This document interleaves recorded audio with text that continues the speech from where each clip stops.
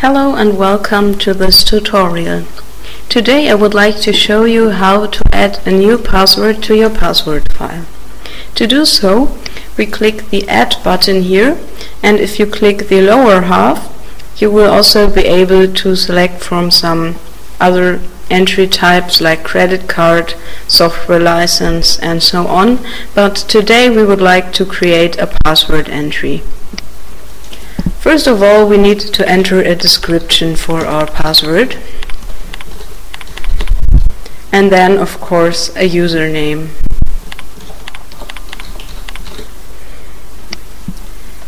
The password itself will be entered here, and you can use this button on the right side to show or hide your password.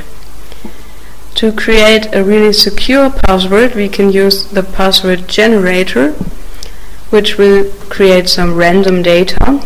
So we click it and then move the mouse over the part below, and then can have a look at our password.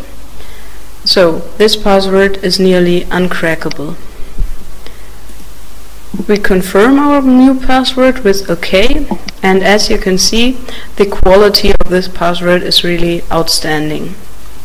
We can also choose an importance for our category, for our password, and a category, as well as an expiry date if we want. The field URL file is there to enter some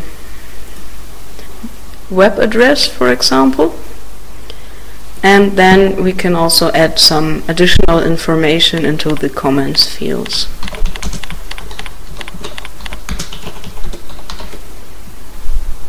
To assign an icon to this password entry, we click this option here and choose, for example, load from URL, which will load the standard icon from the URL I just entered, which would in this case be the AceBit icon.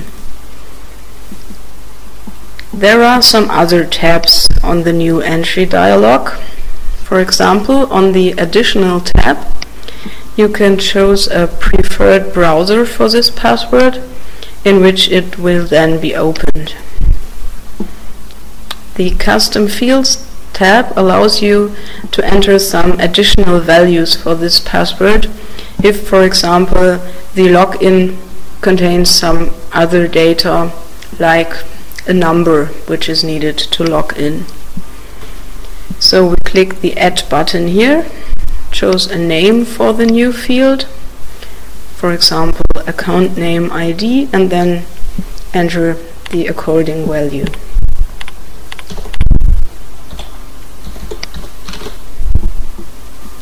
If this option is checked, this custom field will also be visible in the top bar, and you can use it from there to fill in the according login field. On the TANs tab, you can add some TANs for online banking, and on the Attachments tab, some attachment, that means a file, which belongs to this password entry, so some kind of document, for example.